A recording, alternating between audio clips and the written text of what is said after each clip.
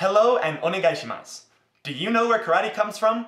Let's take a look way back into the history of Okinawa to find out. I'll start out with my personal history. I began my training way back in August 2002, and I haven't stopped since. I spent 15 years training at my home dojo before I had to move to a different state. In that time, I achieved the rank of Shodan Ho in 2012, and then a year later received the full rank of Shodan or First Dan Black Belt. Unfortunately, since I've moved around a lot since then, I haven't been able to test for higher ranks, but I've had the joy of training in a lot of new techniques, which is what really matters. My sensei at my home dojo studied under Nakasone Kine sensei, who was a student of Toguchi Seikichi. Toguchi sensei was one of the senior students of Miyagi Chojun sensei, who was the founder of Goju Ryu.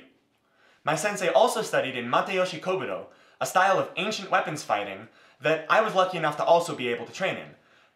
There'll be an upcoming video on that, so keep an eye out for it. When I moved out of state for school, though, I had to find a new dojo. Fortunately, I was spoiled for great choices. The dojo that I eventually ended up at had a slightly different lineage than my previous dojo. My new sensei trained with Sensei Ronald Taganashi, who was a student of Peter Urban, the founder of USA Goju Karate. Sensei Urban was a student of Yamaguchi Gogen sensei, who was himself another student of Miyagi Chojun sensei's. But who did Miyagi sensei learn from? He was the founder of Goju Ryu, but there must have been some karate prior to him for him to learn from, right? Okay, so no one really knows exactly when karate began, but we do know where. Okinawa, which used to be called the Ryukyu Kingdoms, is where karate first started being developed. Back a long time ago, it was known as te or di, both of which mean hand.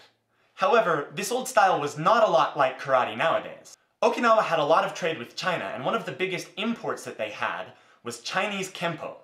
The village of Kume in Naha, in particular, was the site of a lot of Chinese ambassadors, many of whom wanted to demonstrate and teach their Kempo to the Okinawan's. Patrick McCarthy, a karate historian, puts forward the theory that many of these martial artists would train together and develop new techniques in Matsuyama Koen, a park in Kume. You can still visit this park today to see where some of the greatest karate practitioners of old times developed their skills. Now, these empty-handed martial arts techniques became really popular on Okinawa, possibly as a result of Shoshin, a 17th century king on the islands, banning weapons across the kingdom. Every town had its own unique style of fighting, which was born out of necessity and out of innovation. In the 1800s, a martial artist from Naha named Higaonna Kanryo traveled to the Fujian province in China. After some time there, he began to study White Crane Kung Fu under a teacher known as Ryu Ko.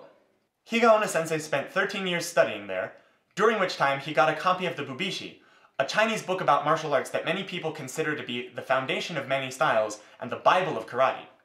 However, his teacher, Shifu Ryu Ko, never awarded Higaonna sensei a teaching license, and it's also very likely that Higaonna trained with many other teachers during his travels. Eventually, however, he returned to Naha to found Nahate, a style based on what he'd learned. Miyagi Chojun sensei began training at the age of 14, and after impressing several teachers, he began studying under Higaonna sensei. He was very dedicated to his practice, and became one of Higaonna sensei's best students, staying by his side until his death. After losing his teacher, Miyagi sensei traveled to China to try and find Ryu Ko's dojo, and retrace the steps of his sensei. While he was unable to find what he was looking for, he was able to learn from White Crane masters, and he brought back a form called Rokishu, which later he would adapt into Tensho, one of the kata that would go on to define Goju Ryu as a style. When Miyagi sensei returned, he founded a dojo where he taught karate, but he didn't yet name his style. Later, in 1930, Miyagi sensei sent one of his students, Shinzato Jinan, to the coronation of the Crown Prince Hirohito to demonstrate his martial art. As the story goes, after this demonstration, Jinan was asked the name of his style. Since there wasn't one, he improvised the name Hanko Ryu, which means half-hard style. When he returned to Miyagi sensei's dojo, he related this story to his teacher, who thought for a time before deciding on the name Goju Ryu, or hard soft style. Miyagi sensei chose this name from Article 13 of the Bubishi, which is a poem about the way of fighting, from the line describing the inherent yin-yo or yin-yang balance in breathing. And that's where Goju Ryu, my style of karate, comes from. Everyone who practices Goju can trace their lineage back to Miyagi-sensei one way or another. Whew boy, that's a lot of information. In my first draft of this script, it's just over 500 words, just on the history. Why do we go through all the trouble to learn all this stuff? Does learning history really help you learn karate? Well, a lot of senseis seem to think so. My first black belt test was 4 hours long, and after going through every technique, every kata, every bunkai, and every drill, as well as sparring, we finished by taking a test on both the history and the meanings of the names of various kata and techniques. So why was this important? Well, to give a full explanation, I would have to ask, what is the point of learning karate? And that's a really interesting question, one that basically every video on this channel will be exploring, but I won't even try to answer it here, because I don't want to make this a 3-hour-long video. You don't want to watch that.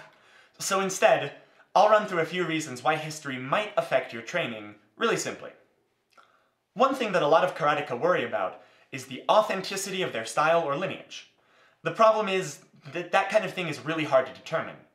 Even for just Goju Ryu, Miyagi-sensei never really named an official successor, so it's hard to tell which of his students has a lineage that's more or less authentic.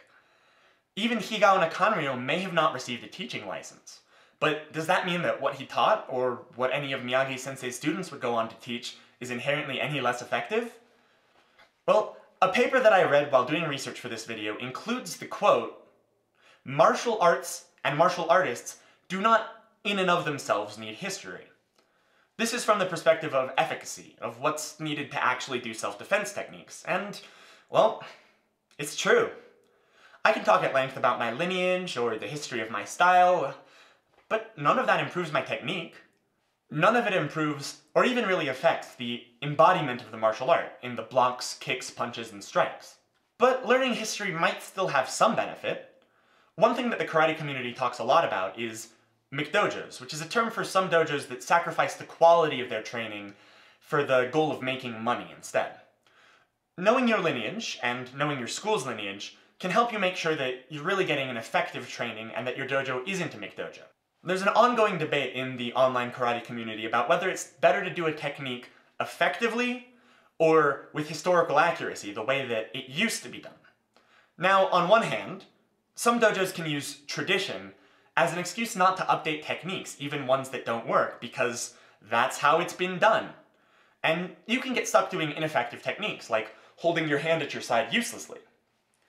Fellow YouTuber and huge inspirational figure for me, Jesse Enkamp, talks about updating bunkai, or the practical applications, to use that hand that you would usually keep in chamber as a hikite, or grabbing hand at short distances, by physically grabbing the arm or the body of your opponent and pulling them into you.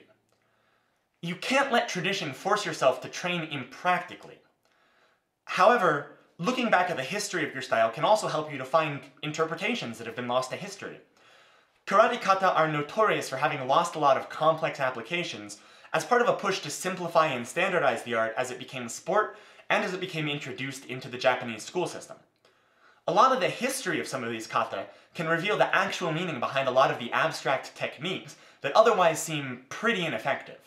Though it's easy to forget watching someone perform shisochin or kururunfa or any kata, those forms were originally developed as practical ways of teaching and internalizing a lot of techniques in a short form, and every move has several applications behind it that can only be found in the bunkai or through historical research to uncover the original use of the technique.